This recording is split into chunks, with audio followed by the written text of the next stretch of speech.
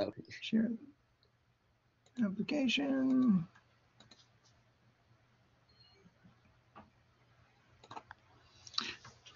So Professor, can you hear me at all? the camera's like being buggy, so I can't share a screen at the moment on my camera, but I am here.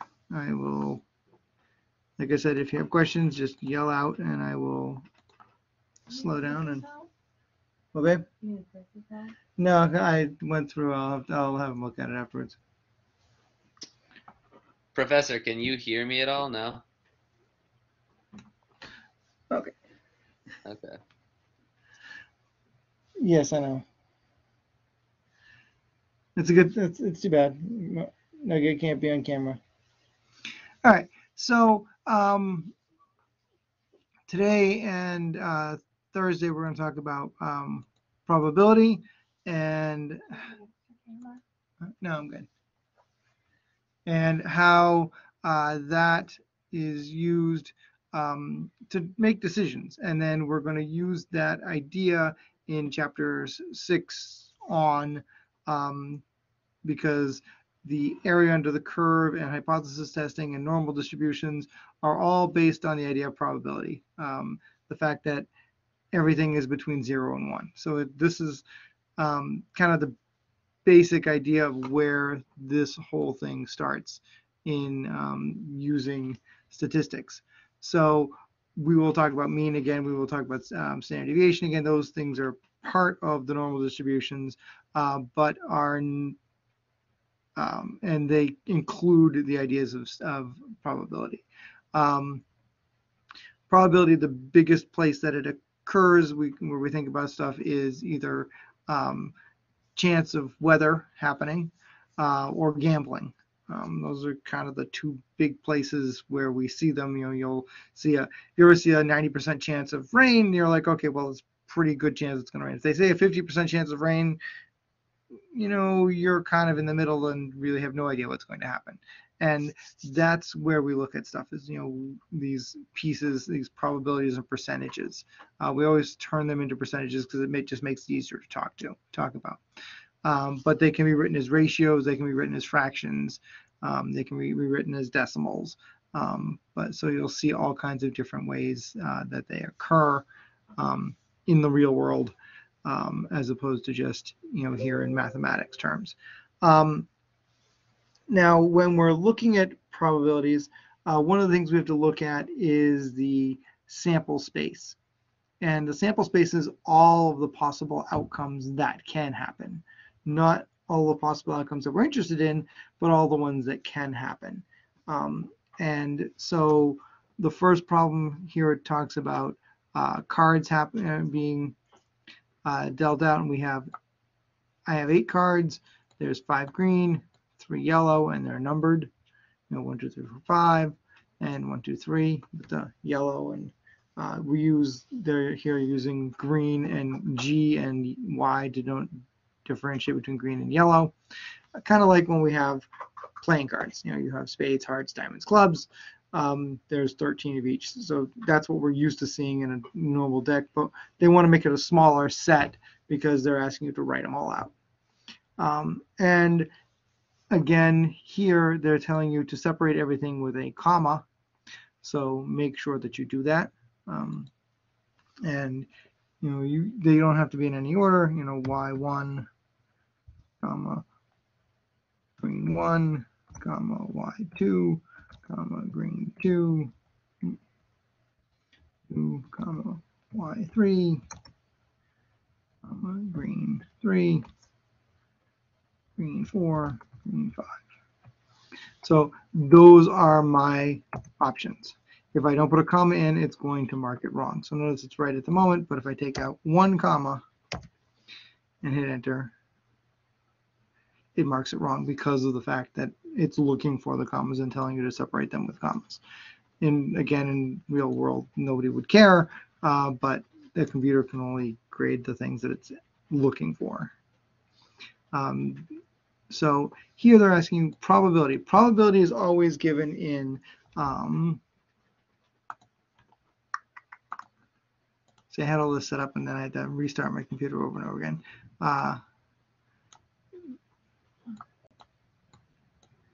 x over n, where x is the amount of successes and n is the sample size. Okay, so in this case here, it's asking about the probability of getting a green, and that's how they're going to write it, as P of G. So the probability of getting a green card. Right? And that's all that means. So we'd take all the green cards that there are and divide it by how many cards there are in total. So that's why this comes out as 5 over 8, because I have 5 green cards and I can easily count them up. And there's 8 cards in total. So that's where they're getting the 5 out of 8. If I turn that into a decimal, that's fine. 0.625.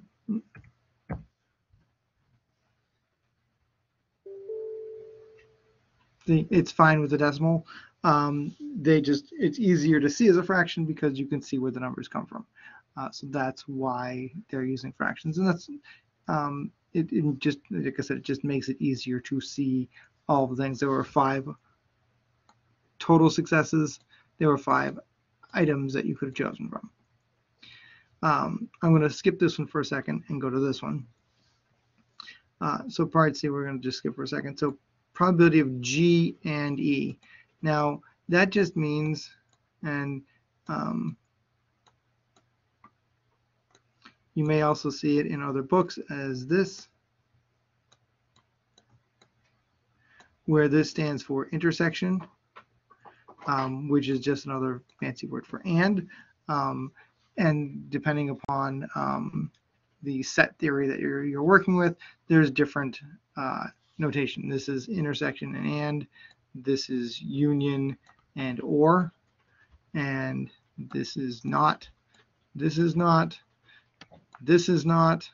The book likes, the P prime, but we would have, not, probability of, oops.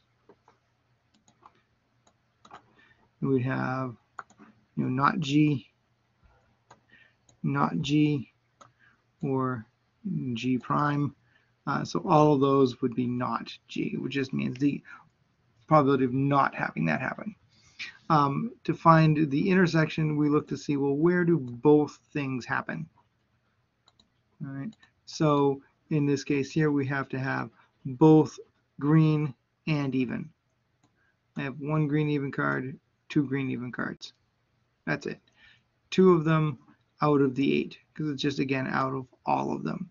Whereas this one says probability of G given E. That means first we look to see how many even cards there are in total. 1, 2, 3, and how many of those are green. 2 of those 3 are green, and that's where this idea comes from. This is also, there's a formula for it, which is the probability of, in this case, green, divided by the probability of green and even. So we have to find both of those things. We find the intersection of this. And when we divide fractions, remember, we flip and multiply. That's where this 2 out of 8 would be multiplied by the probability of this, which was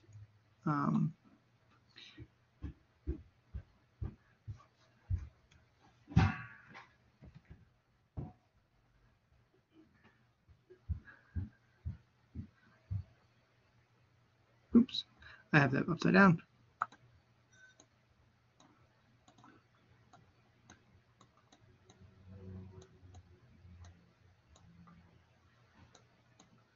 Yeah, that's better. So this would be the probability of the intersection of those divided by the probability that they were even, because it's given E. Sorry, I had that written upside down because I was not thinking.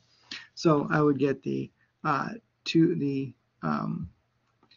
even cards is 1, 2, 3 of them. So 3 out of 8 is going to go on the bottom, and that the intersection was 2 out of 8. So I have 2 out of 8 divided by 3 over 8, which comes out to 2 out of 3. So I don't understand why they don't switch this around, but they do. And then the probability of G or E, which again might be seen with this union sign, is the probability that they're green or they're even minus the intersection of those things. Because if I go, there's 1, 2, 3, 4, 5 greens, 6, 7, 8 even, 3 evens, so 5 and 3 is 8. I have 8 out of 8, which doesn't make any sense because there's 2 cards that are not green that are also not even. So that doesn't make sense. We have to subtract out the intersection of those, which is these 2 here. So it's easy to see when you're counting them. You can go, oh, well, gee, they're green or they're even. Here there's 5 greens and there's 1 more even, so that's where the 6 comes from, 6 out of 8. And they give you these simple ones to work with, so it's easy to count and you can see them. But you'll see why when we get to this one that we now have 36 things. It's a little harder to pick them out. So it's just helpful to have an idea of how they calculated these things. And then the last idea is mutually exclusive. Now, mutually exclusive just means that they don't have an intersection. So they could have been mutually exclusive. These could have just been, 1, 3, and 5, and then we wouldn't have, they would be mutually exclusive because there's cards that aren't green and cards that are even, and there's, they don't match. There's nothing in common. But because there's green even cards, then there's an intersection, and therefore they're exclusive. So if this has a value that's not 0, they're not mutually exclusive. If this has a value that is 0, they are mutually exclusive. And the other thing they talk about is dependent and independent. And one of the things you can find out is that mutually exclusive values are dependent. So independent just means that they don't have effect on each other. But if they're mutually exclusive, then they do have an effect on each other, because if I'm looking for a green even card and there aren't any, given that it's even, what's the chance that there's a green card? It's not the same. So that's why mutually exclusive does cause dependence. Excuse me, that's Professor. one of the things we're going to talk about as we go on, but I just want to make sure there's no questions.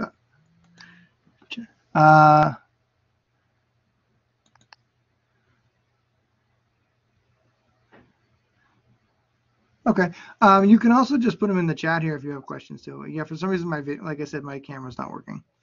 I don't know. So feel free, if you have questions, throw them in here. Somebody just be on the lookout for them, and I will make sure I stop and pause. Yeah, because I can see your camera's on, Will, but nothing's coming out. That's the beauty of technology. Yeah. Can you hear any of this? And you can always just put it here in the chat, and I will try to make sure. But like if you raise your hand, somebody will see it, okay. Right? Because I think you guys can see it there.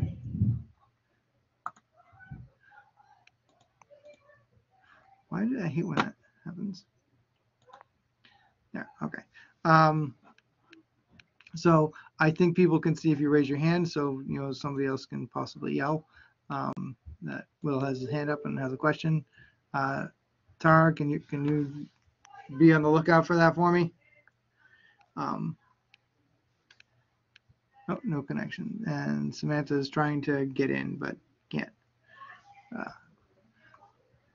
I love technology. Every day it makes my life so much happier. So for about 3 years, I kept getting this problem wrong over and over and over again because I wasn't reading it correctly. And that's really one of the big things about statistics is you have to read the problem. The first question asks for the sample space. I never looked at the question. I looked at this, and checked them off. And said, oh, why is this coming out wrong all the time? Because I wasn't looking at what the question was asking.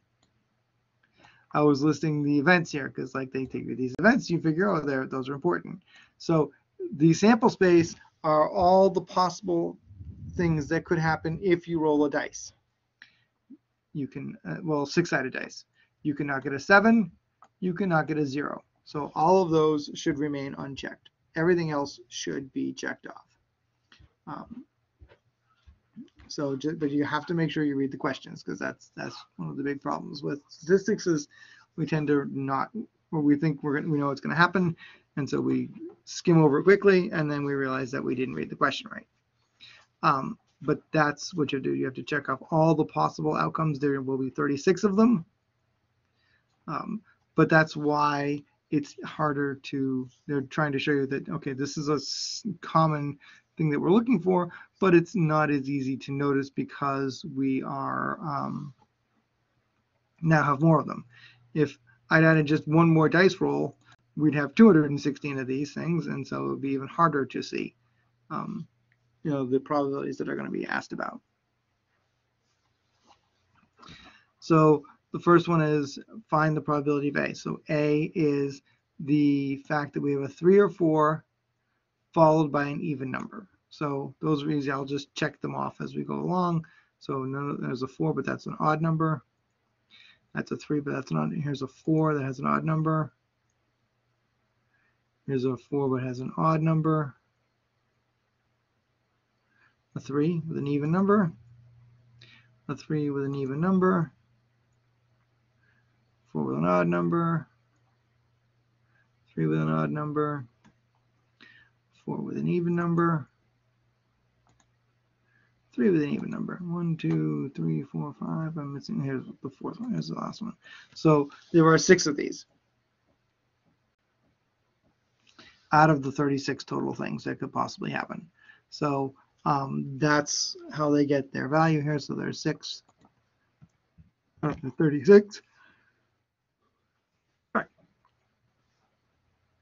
The probability of B is that the sum of the two rolls is at most 7. That means 7 or less. So I'm going to uncheck these.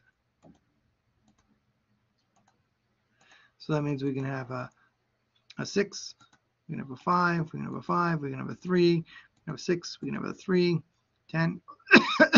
Nope, we can have a 6, we can't have an 8, we can have a 7, can't have 11, can't have 9, we can have a 7, no 10, 5, 7, 7, 6, 7, nope, nope, yep, nope, nope, yep, yep, nope, yep, yep, yep, nope, nope, yep, nope, nope, nope. So these are the possible outcomes for that. And if we count them up, we got 1, 2, 3, 4, 5, 6, 7, 8, 9, 10, 11, 12, 13, 14, 15, 16, 17, 18, 19, 20, 21. Out of 30.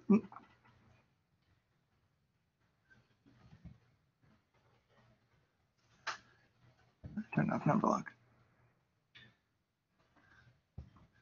21 out of 36. So that's where those two things come from. So it's useful to check them off. But then again, after we're done, make sure you check off all the ones that were correct. Sorry. Because unfortunately, there's no way to go back and figure out where they all were. So you could do this first and then uncheck them all, check which ones are this, which ones were this, because we're just looking to find the outcomes for those things. And you're going to see this a lot. This book has a lot of this, like they want to know what does this mean. And so this is a common one. Here we're trying to find A given B. So given the fact that the numbers add up to 7 or less, what is the probability that a 3 or 4 was rolled first, followed by an even number? So given this, so this thing happens, we know this thing is true. What is the probability of this thing occurring? That's what A given B means. And then ask you to find it. Well, so remember, it's the probability of, we can look and go, all right, well, here's all these.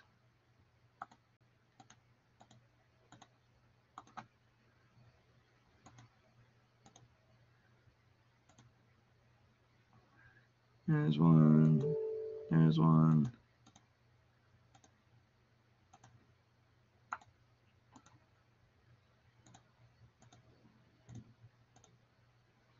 There's one.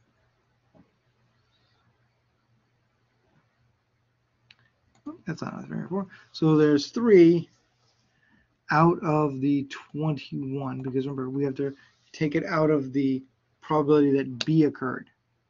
So there were 3 of these out of the 21 things that we found to be true in this case. So again, why it's useful to have the sample space written down, because you can easily look for something and count them up and go, oh, here's ones that make that true. And luckily they give you this, all written out here, but you could actually write them out yourself and find the pieces and see where all the parts are. Are they mutually exclusive? Nope. We know that because this has value. Right? There's an intersection between those two things. There were some values some roles that had a 3 or 4 followed by an even number that were less than 7. We could come up with a pair of things that easily are mutually exclusive. 3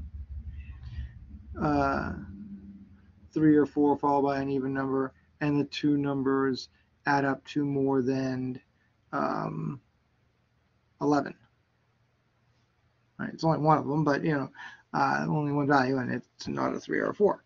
So we could come up with something that makes these two pair, that has these two events, and that they're mutually exclusive. That is something we can do, but we have to figure out what they are. But because there is an intersection between those things, they are not mutually exclusive. And then, are they independent? Well, because of the fact that this here and this here are not the same, they're not independent.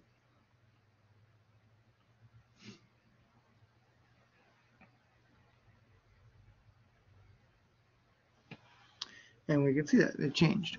This went from 1 out of 6 to 1 out of 7. All right, so knowing that the B was true affected A. And again, we could come up with two things that aren't affected, but we have to we'd have to actually think about those things and go, oh, well, gee, where is something that has this probability and this probability have to be equal to each other? And we could come up with something. Probably should do that at some point and come up with a thing that would give that the same value. But remember, this thing is going to change, so we have to make sure we're aware of that it becomes smaller. So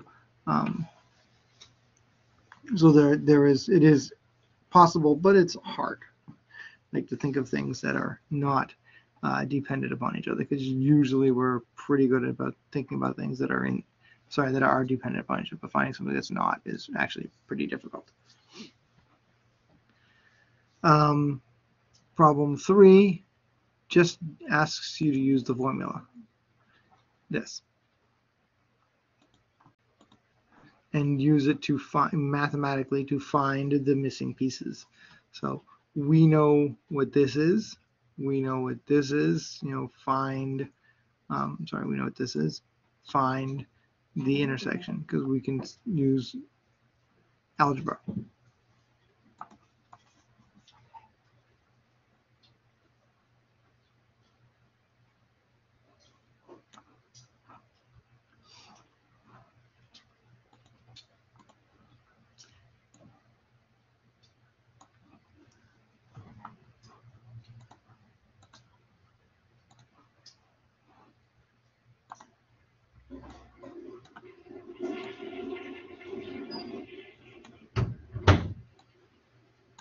Okay.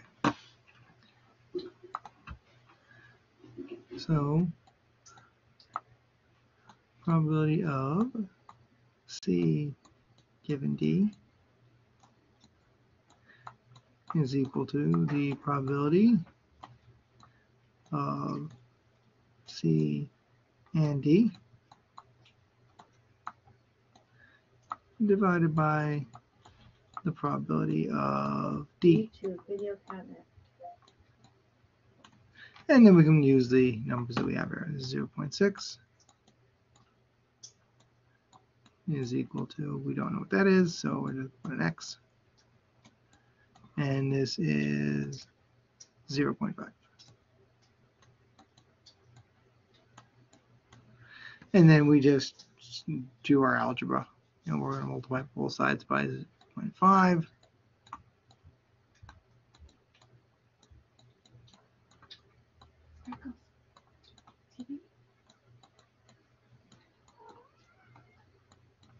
Those cancel. And remember, so 5 times 6 is 30, but I have 2 decimal places, so I have to make sure I put my decimal places in. And there's my answer. That's all they did. They just used some algebra to get that piece.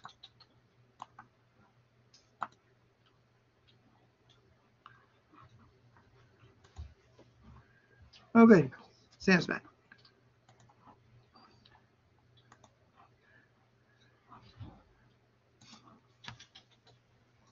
And then they ask us, are they mutually exclusive? Well, because there's an intersection, no, they're not mutually exclusive. And we would have known that because this isn't 0. So those things are, helpful to find those stuff. So depending upon which things they're looking at, there's a bunch of reasons. Like I said, this is not 0, and this is not 0. So either one of those two values could have been used to talk about mutual exclusivity.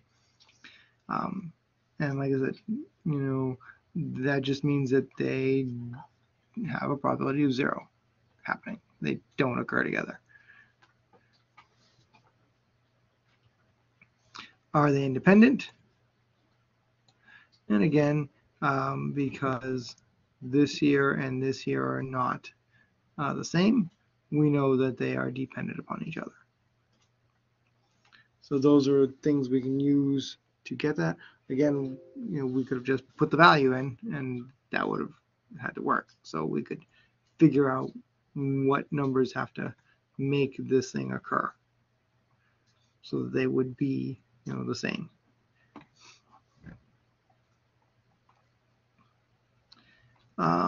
Then they ask you to find probability of D given C. Well, that just means we just switch the pieces around. We know this 0.3. We know D given C. We now know it's going to be this one. So we plug those pieces in, and then we find the probability of this happening based upon the numbers that we have just been using and the formula. We just switch these pieces around, which means that this is not a D anymore, it's now a C. This one here, they talk about the fact that they're mutually exclusive, so that we know that there's no intersection. So why is this false? Well, there's no intersection. This doesn't have a value, or it has a value, but it's 0. So remember, 0 divided by anything is going to be 0, except for 0 divided by 0, which gives people headaches.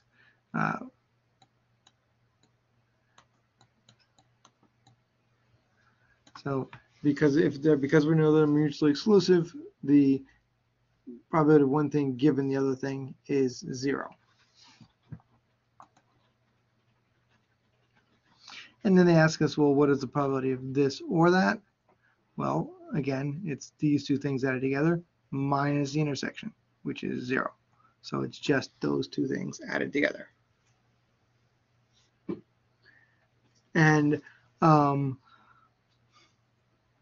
the reason they are independent, the reason they are dependent is because they are mutually exclusive. This here has an effect. The probability of H given G is not equal to the probability of H because those two things have to be equal. Well, the probability of H given G is 0, and 0 is not equal to 0.2. So the probabilities of those two things aren't the same. Mutual exclusivity means that they are dependent, because knowing one thing happened affects the other thing. So there it's kind of a cyclical. They go back through these three these definitions over and over again, just to kind of make sure that they're you understand them.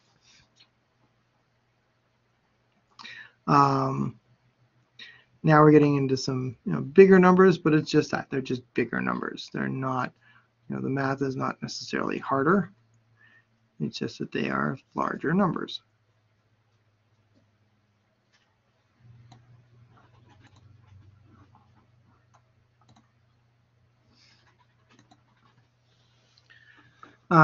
So here we have, and we can tell that these numbers are wrong, just because of the fact that they're wrong.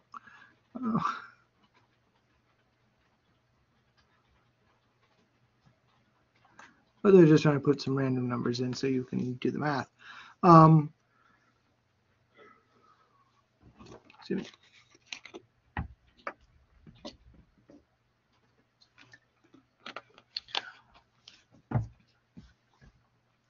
So there's 268 million people in the United States. And of those, 34,700,000 speak a language that isn't English at home.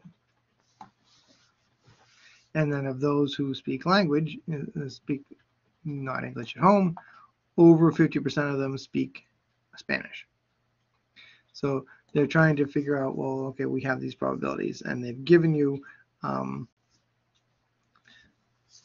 really a really bad problem, because when you go to the drop-down menu, you see that one is greater than, one says less than, one says equal, and one says equal, and they're the same numbers over and over again. So you can use the same 4 numbers for each problem.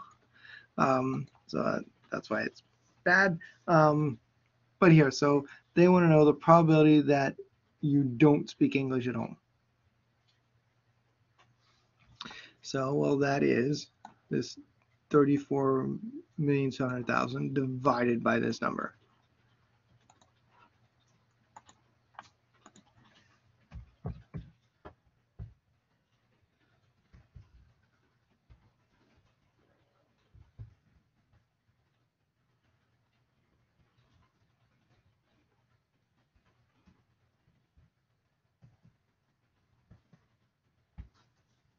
And that gives me that, which, all right, it is equal to this number. Pretty straightforward. So this is the probability that they do not speak English at home. So the probability they do is, because those two things are complements of each other, you just subtract them. Like those two things add together will give you 1. So if I take this number here and subtract it from 1, oops, I'm in the wrong thing. And then to get this answer, it's just the second answer key, this negative key, so second negative key, that'll bring that up there, and then I will get my other value, which I knew would be the case because, well, there's only 2 that have equal signs. Those are the 2 numbers, because we know exactly what they are. We have values for those. The reason the others are going to be, greater thans is because of the fact that they say over 50% speak Spanish. So because of that, we know that stuff already. So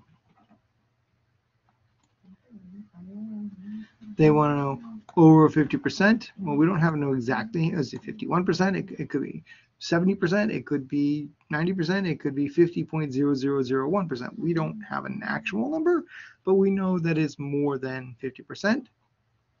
So because of that, and they want to know, well, how many S is the probability that they speak Spanish? Well, half of this number. We can take this decimal here, this 0.1 0.1295 and multiply it by 50%.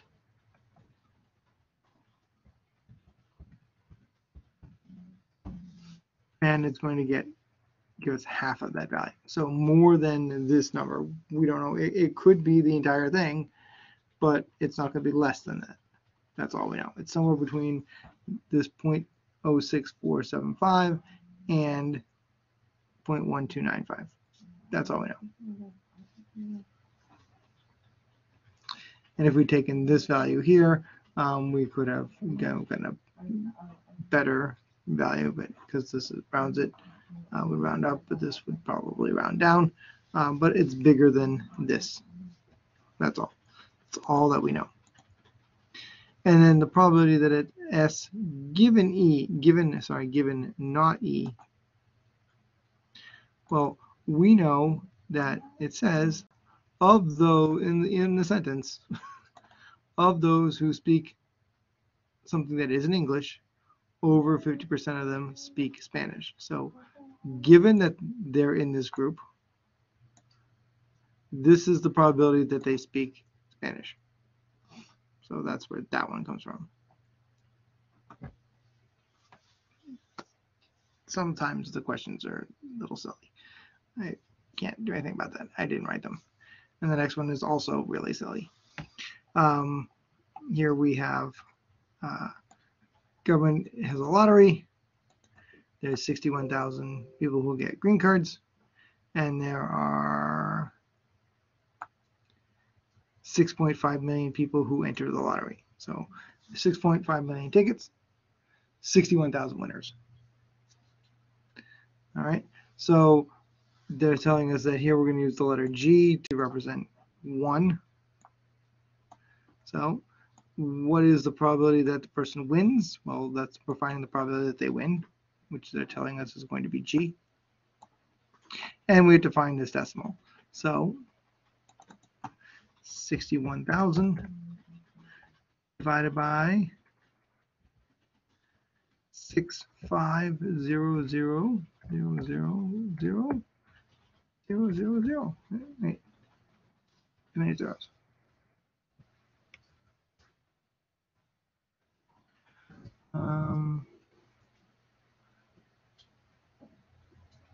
It's up there. So that's ones, tens, hundreds, thousands, 10,000s, 100,000s, millions. There you go. And that gives me my probability of winning. And they tell us to round 4 decimal places. So that's what they want us to do. 0.00938. We take this 8, make sure we round up. So that's where that comes from. If you put it in 0.00938 46154.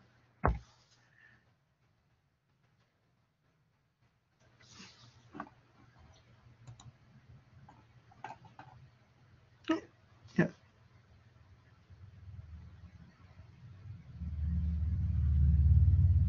Oops. I had extra there. I put an extra number in and I put it in early.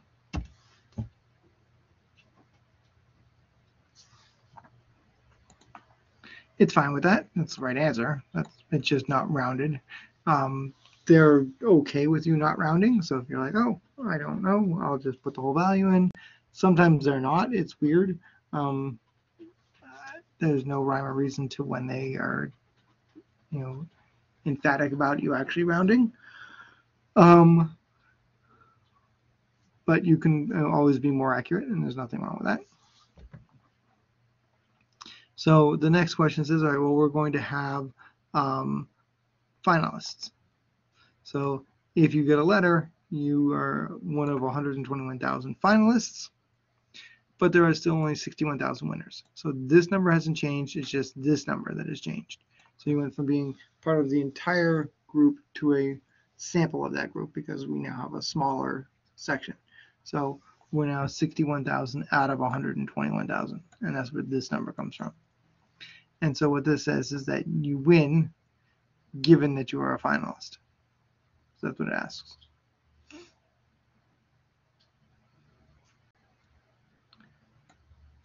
So what's the chance of winning if you know that you received a letter? So given that you were a finalist, and they're telling us F is a finalist, and that the previous thing, G, was the winner, so they kept those pieces. So, and again, we could do that division.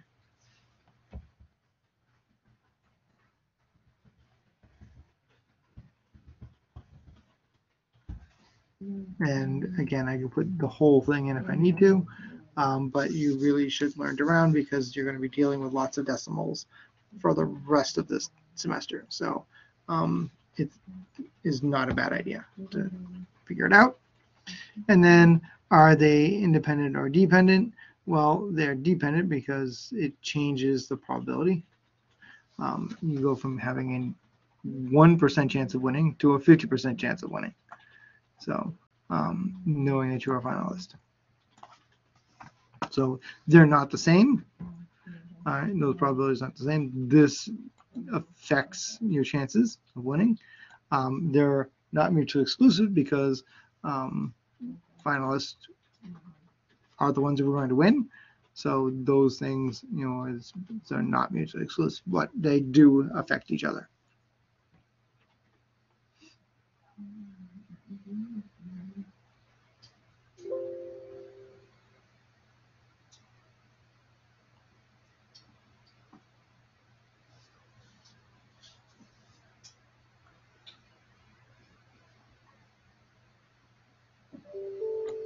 And okay, they give you this weird one here.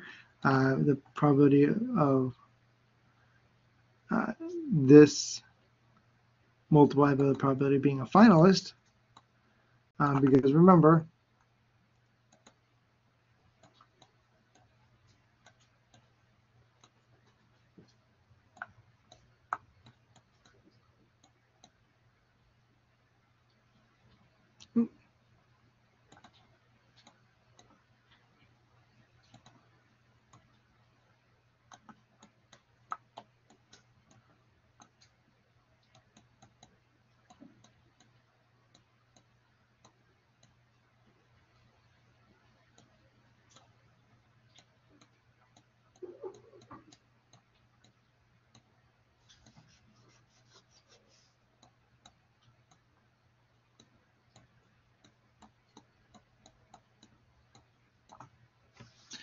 so remember those things happened. So if we found the probability of F, which would be this 121 over 6.5 million, multiply that, this number, this we multiply to this here times the probability of this thing happening, we would get this number. So that's all I'm trying to show you, because this cancels out. So that's, that's gone.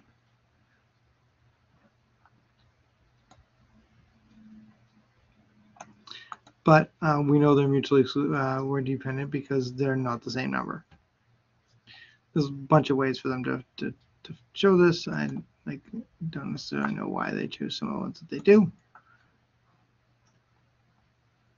But we know they're also not mutually exclusive.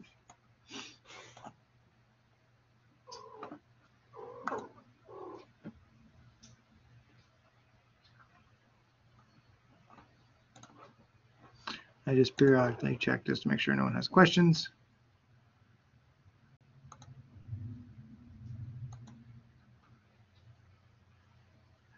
And that people are here. Right.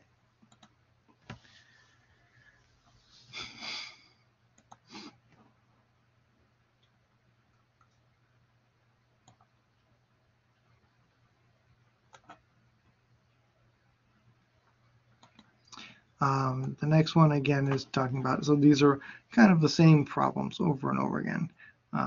We have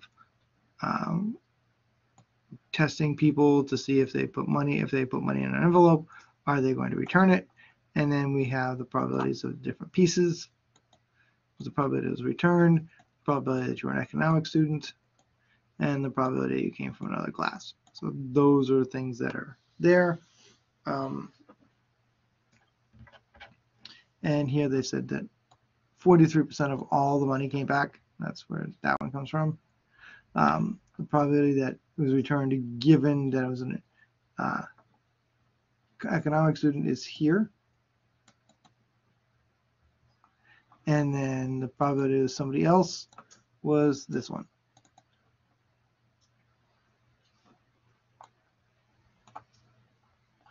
And again, then they're going to ask you questions about the piece. What do these things mean? What does it mean to, given that it was an economic student, what does that mean? Given that it was another student, what does that mean? How did they change?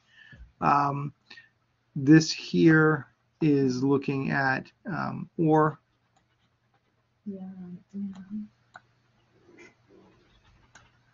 So we have O, we have negative,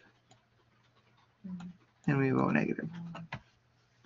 So remember, some people who have O-type blood are positive. Some people who have O-type who are negative are not. Oh, there's all kinds of other things. This is just going to be the O positives. This is the O negatives. This is A negative, B negative,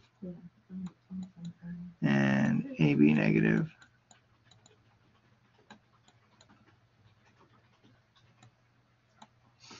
So those are all the types.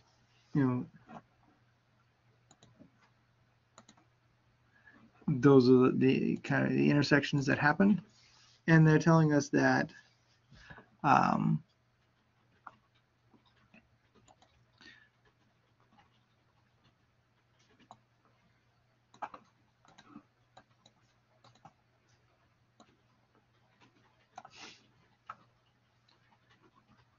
44% of people are O, 19% are negative, and 48% are either O or negative.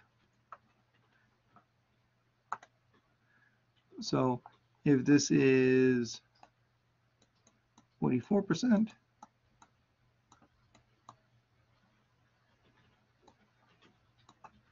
this is 19%,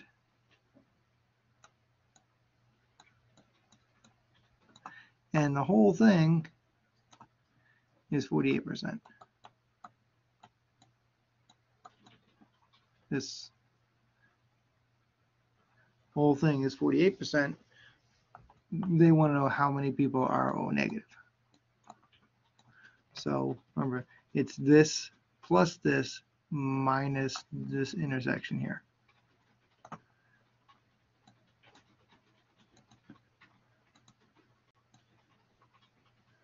Minus this intersection.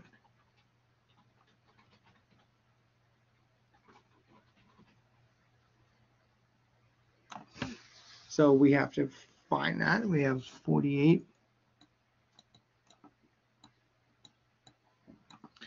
is equal to 44 plus 19 minus x. And now it's just algebra. We just do the solution for that.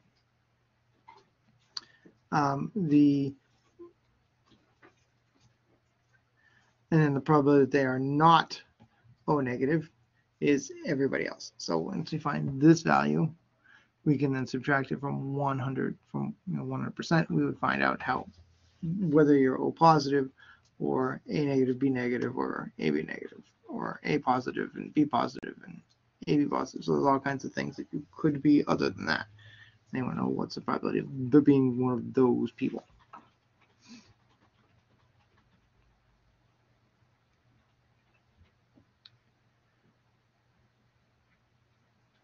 Same problem, just different type of things. We're just again doing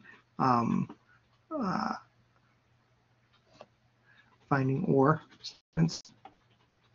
This is a contingency table, so now we're finally getting into those, and those are just have things going in both directions. That's all. And so when we want to read this number here is 5 out of 215, but it's also 5 out of 47. Okay, wavy hair is 47 out of 215. So red wavy hair is 5 out of 215. And knowing that we have wavy hair, the probability that you will have red hair is 5 out of 47. So we can use this to see conditional probabilities. So we can easily see those pieces based upon the contingency tables. And so you're going to have to do a little math to find the missing pieces. And these are going to add up this way as well as this way. So you're going to have to do some addition or subtraction to find the empty spots. And then find the probability of those things. So we have probability that they're wavy hair. Well, there's 47 people total out of 215. Easy enough. And you're just going to look at the table and find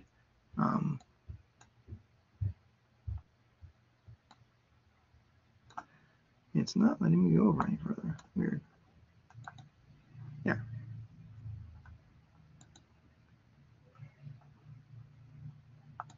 That was strange. So we have to find the missing pieces and use those to come up with information. The fact that we want not brown hair, okay, complement just means that it's not brown. So if this is brown, the probability that everybody else, we can add those up, and that's out of all. The total is going to be the probability that they're not brown. Or we can take the 100 subtracted from the 215, that'll tell us how many people are not brown. There's a couple of ways you can go about finding that value, and then they reduced it. Don't worry about reducing it.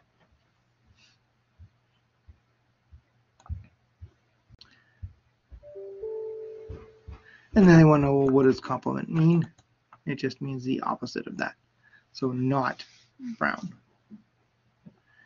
And then the last couple problems here deal with, oh, this one's a contingency table again. These two problems here deal with, or three problems, deal with a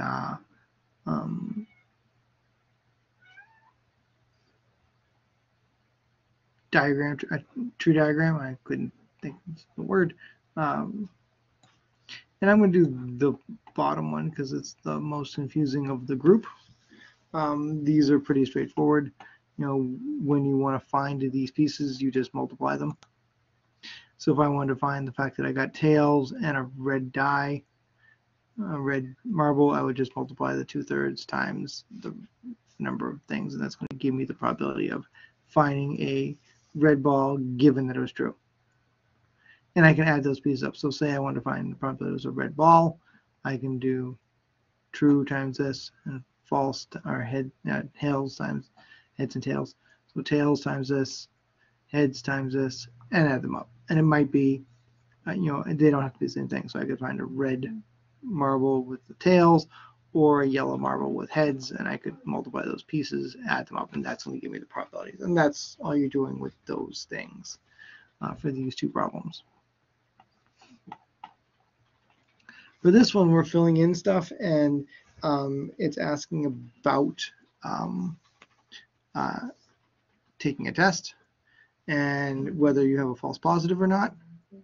And so this hasn't changed. So you have a 46.52% chance of getting cancer, whether the test is true or not. So we have cancer and not cancer.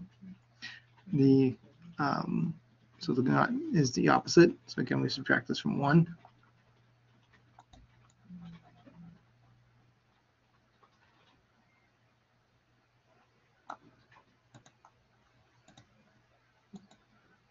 So it's 1 minus 0.4652. So that's probably of not getting the cancer. The test is false, and then not false is just going to be the opposite. So 1 minus 0.51. That's where those numbers come from. And then whether it's false or not and true is again going to be the pieces. We're just, you know, whether you had it or not, going to be right or it's going to be wrong 51% of the time. So that's what's going to be happening with those things. And then they're asking us, well, what's the probability of getting cancer? Well, it's the number that I told you it was. The probability of getting false, given that that happens, well, this is false given that that happens. It's also false given that it doesn't happen. So, so you're going to get a false answer regardless. And then should you take it? The answer is no, because it's 50% chance of being wrong, whether you have it or not. So it doesn't help tell you anything. The fact that it's wrong most of the time, half of the time, is a useless test. So that's what that's about. And then the last one, they're just asking us to fill in all the pieces. So if we have 10,000 people, and these are the percentages of each group, females are 48.6%, therefore males are 51.4%. To find the totals, we have to multiply that by 10,000. That's how they get those. And then we take these numbers here and multiply them by the percentages. That's how they get these numbers as we go along. And this may not add up perfectly because I see here a 4 and a 7. So I'm probably going to get 10,001, but it's because of rounding. So that's okay. Those things happen. They're just asking me to round in whole numbers. We can't have parts of people. So there'll be a little bit of rounding error in this stuff. And then it's asking you some questions about it. But that's everything that's kind of here in a nutshell, pretty quick and nice.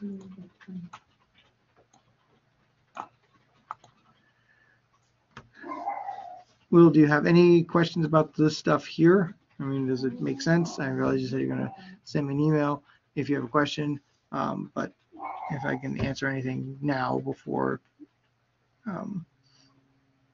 let me know. Still can't get my camera to show up. I'll have to...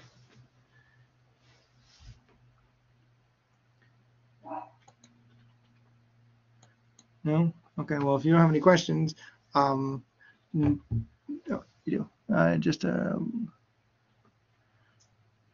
Yeah, no, and that's why I kind of go over it and show you all the stuff, because it is a lot. Until you do it, you're like, oh, I can see where that comes from. So yeah, and on Thursday we're going to take this one step further. We're going to look at discrete probabilities, which are binomial distributions and Poisson distributions, and PDFs, which are not the file type, but probability distribution functions where we use those things to come up with values of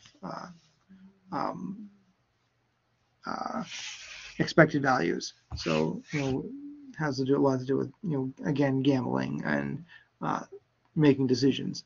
So we're going to look at that, and then on next week we will talk about the normal distribution, which is a continuous distribution versus a discrete, because discrete you have to have it's this or that. There's no we can't have partial things. But in normal distributions, we're going to look at weights and standard deviations, or years and standard deviations, or costs and standard deviations of stuff. So we're going to have these normal curves that we're going to look at, and it's going to have we have a charts that we use to calculate, which we don't use anymore. So we just use the calculator to do it all, and a formula. So those are the things that we're going to deal with in the next 2 chapters. After tomorrow's chapter, that will cover everything that is on the first test. So chapters 2, 3, and 4, looking at the class.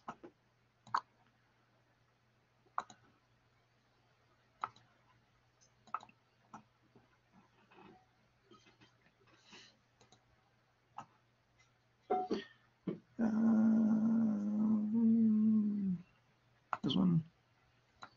Nope, wrong one. Calendar, there it is. So we are right here. Chapter 1 homework is due yesterday. Chapter 2 homework is due tomorrow. We'll have the first test is due on the 19th, so you'll have a whole week to work on it. It's open right now. You can start doing stuff. There's 25 questions, but so make sure you get that in. And then we'll be, during the test, we work on chapters 6, 7, and 8, which are the stuff for the test after that. So, we just keep pushing right through. So make sure you're kind of staying up ahead on up on stuff, so that way you can get through everything that we have. And I guess that's everything. Appreciate you doing this. Makes it much easier to absorb. Test 1 is due on the 19th. Correct, at the end of the day. So yeah, let me just make sure that test 1, let me just make sure on the schedule, at 19th is due June 19th at midnight. So if you are working on it and then you so you really have like a week really to do this. And like I said, you don't have to do it all in one sitting. Go through, look at the problems, go, oh, gee, I don't know how to do. You have 3 chances per question. So if you're like, oh, gee, I don't know how to do this, go rework at it. Look at the chapter that it's in. It gives you links to the chapter. Let me see if I can go in as a student. And I click on test 1. It gives me a problem. I'll just grab one at random here. Problem 8. I have no idea what, it's all random. Chapters 2 to 4. And you're like, oh, gee, I don't know how to do this. Oh, this looks familiar, though. Click on reading. It'll bring you right to the chapter that they're looking at. And so here's all the pieces. It's on chapter 3. You may have to scroll through some of the stuff to find what it's looking for, but it will bring you to the chapter that it's looking at. So find the probability of F. F is that it's a country in Africa. So I have all these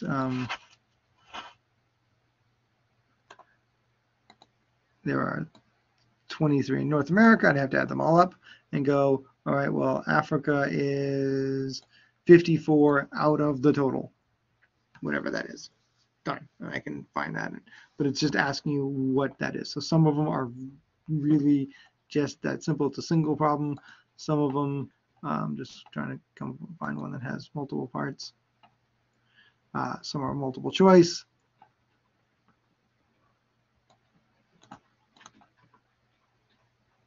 Some of them have a couple of pieces. So, you'll have to, so some are worth 1 point, some are worth, they're all worth 1 point, but this one obviously has 3 pieces. So each question is worth a third of a point. So, so each thing you have a chance to get 3 tries for each one of these pieces. And notice that these things are random. So the questions are random, and then the parts of the question are random. So the chance of people getting the same problem is low. So like this one here, like even this has a single piece that's random. So everything else is the same except for this one number. So it just starts to throw everything off. So we have to, oh, gee, I don't know how to do that. You click on the reading. Yeah. It'll bring you right to that part of the chapter, and as well as examples, so you can test things out and try to figure it out. If you're like, oh, I don't know how to do this, it will give you information. So those are all that stuff is in there. So feel free to use as much of it as you need, because I want you guys to do well. So all right, got it. Excellent. Thank you. I'll be plugging away at homework. I should have chapter 1 and 2 tomorrow. Awesome. Yeah, you always do the notes beforehand, and then like the questions. If you need an extension on chapter 1, because I think it was due yesterday.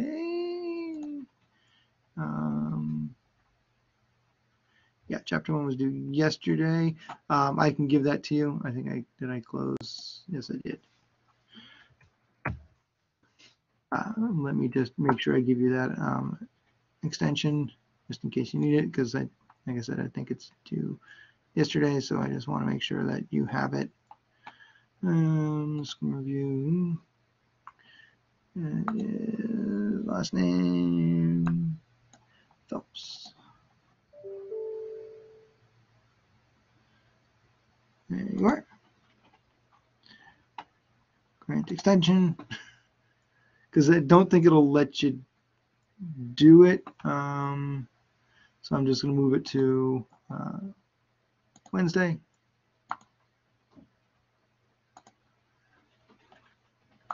And then you are good. All right. So good luck. I will see you on Thursday. Have a great night. Let me stop recording.